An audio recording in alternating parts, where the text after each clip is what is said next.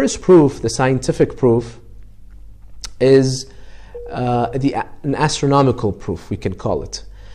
And basically what these ulama say is that how many times, they tell the ulama of the first view, they say you compared the moon to the sun. They say that's wrong. You cannot compare the moon to the sun. Why? Because how many times is the moon born?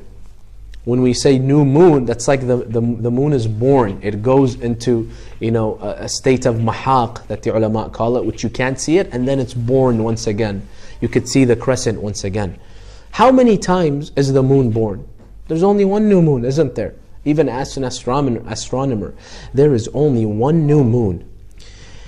While with sunset and sunrise, you have multiple sunsets and multiple sunrises. Even astronomers, they accept this. Every area has their own sunset. The sun rises and the sun sets. That's based on location. But the moon being born, the new moon, is not based on location. We only have one new moon, and that is not based on your area. It's it's for the entire world.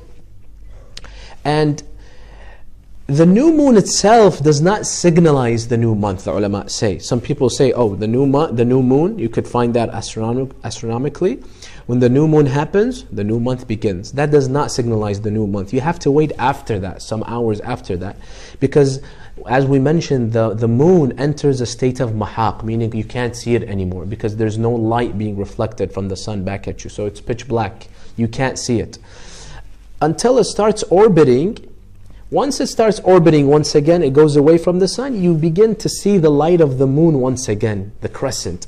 That very first second, when you begin, the people of the earth, begin seeing the light of the moon, this is when the new month officially begins. So once again, the ulama of Wahdatul Afaq, the second view, they say how many times does after the moon entering the state of pitch darkness, mahaq, how many times does it leave that state? It only leaves it once. It can't leave more than twice, because the first second that it leaves, khalas, it left. It can't happen twice. It's like you're leaving your house. You only leave your house once. After that, you've left. Nothing else is happening.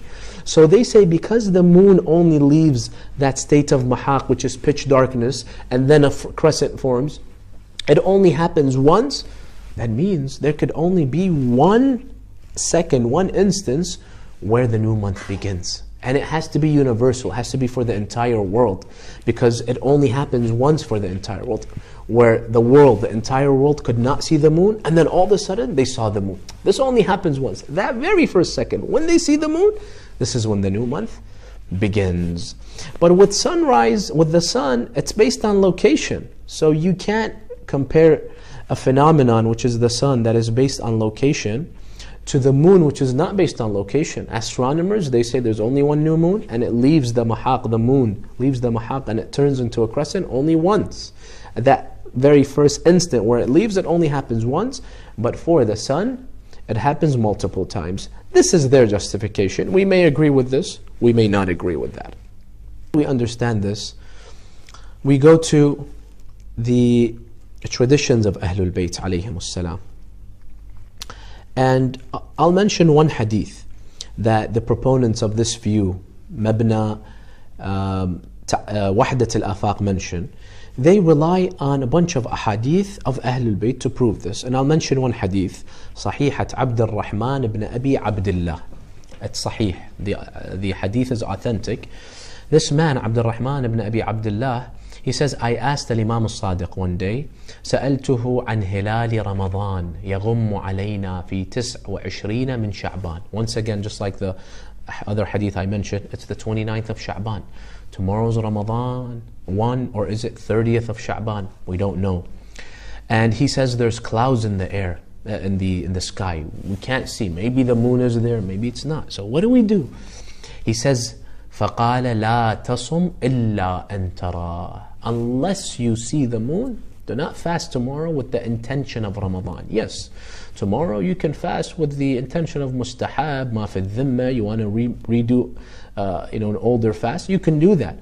But if you do not see the moon of Ramadan, you can't fast with the intention of Ramadan. You have to see it, then fast. And then the Imam said these words, and this is what they used to prove their point. He says, فَإِن شَهِدَ أَهْلُ بَلَدٍ آخَرْ فَقْضِهِ. The Imam said, if after Ramadan, people from another city, this is what the Imam says, another city, they come and they testify that we saw the moon of Ramadan on that night, that you guys never saw it, then you have to make that day up.